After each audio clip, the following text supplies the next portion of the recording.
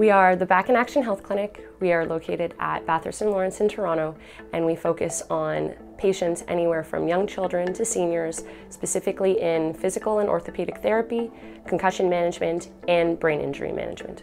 What we really like about VoxNeuro's cognitive health assessments is that it drives active engagement. This means that we can see the patient's objective data as they're performing tests within our office. And we're able to take that data with the patient in the office at that given point and be able to assess their brain function.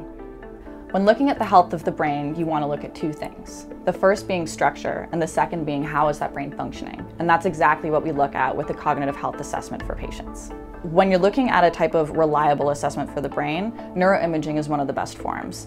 And we have things like MRI, CT, and SPECT scans, which are great for structure, and cognitive health assessments assess that functional side that we need to look at. The data that's provided in a cognitive health assessment report helps to streamline treatment for a patient based off of their unique needs and their injury. No individual cognitive health assessment is going to be the same, so the treatments can't be the same. They may vary from getting neck work done, to meditation, to exercise, or a combination of all three. There are different ways that you can pay for your cognitive health assessment.